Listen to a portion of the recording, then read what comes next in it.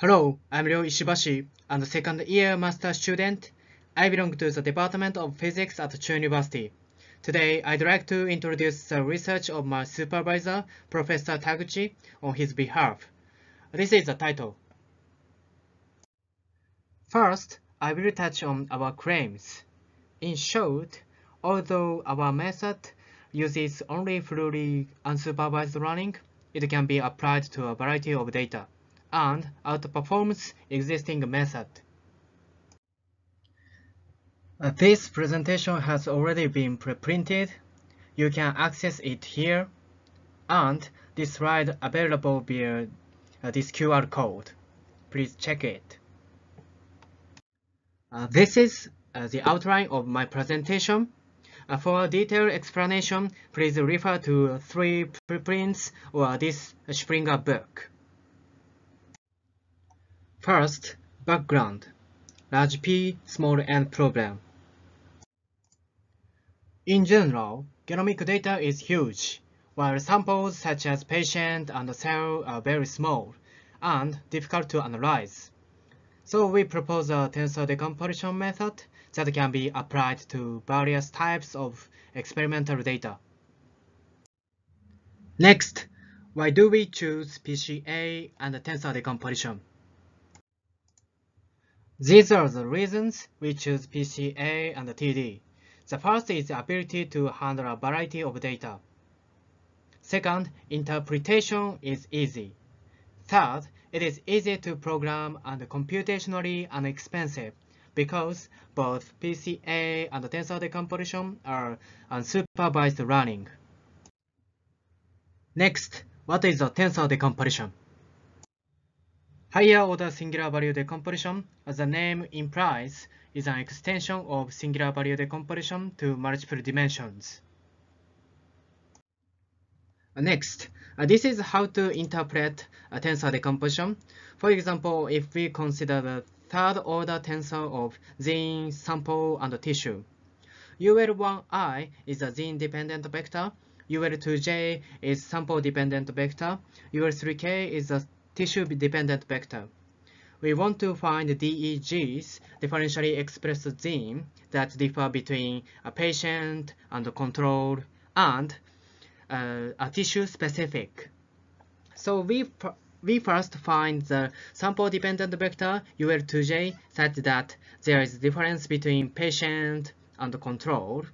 Then we find UL3K which has differences between tissue like this. Next, finally, we can identify the DEG by finding the L1 that maximizes the core tensor max Z from the identified L2 and L3. This is because the larger the value of the core tensor, the larger the contribution to original tensor. Finally, analysis procedure. After principal component analysis and tensor decomposition, we select the sample vector and tissue vector that have the desired properties. The gene vector is then determined. Here, for the selection criteria, we assume that U follows the Gaussian distribution and we assign a p-value to gene U in the cumulative chi-square distribution. When following Gaussian distribution perfectly, this histogram is flat, expect around 1 minus p equals 1. However, in many cases, it is not and is disordered. The standard deviation was then optimized by excluding outliers to follow a Gaussian distribution. I will explain in detail later. Next, results. Benchmark data set. MAQC is frequently used for benchmark studies. We analyzed RNA-seq Xij represents expression of ith gene at jth sample. Sample are 7 universal human reference RNA and 7 human brain. The MAQC data looks like this. The density distribution showed that some genes are common, but some are different among the samples. We applied a principal component analysis to the data and looked at the sample-dependent vectors V1 and V2. V1 is the mean vector with no differences among the samples, and V2 is a vector with differences among the sample, like this.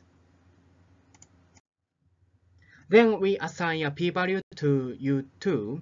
On the left is a 1 minus p histogram, and on the right is a 1 minus p histogram with standard deviation optimized to follow Gaussian distribution as much as possible.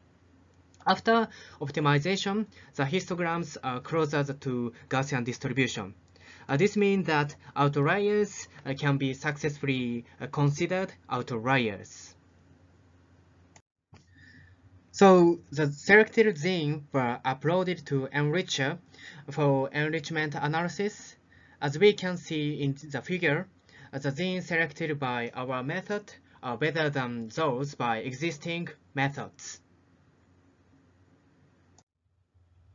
Finally, our method outperforms various state-of-the-art methods. Next, DNA methylation and histone modification.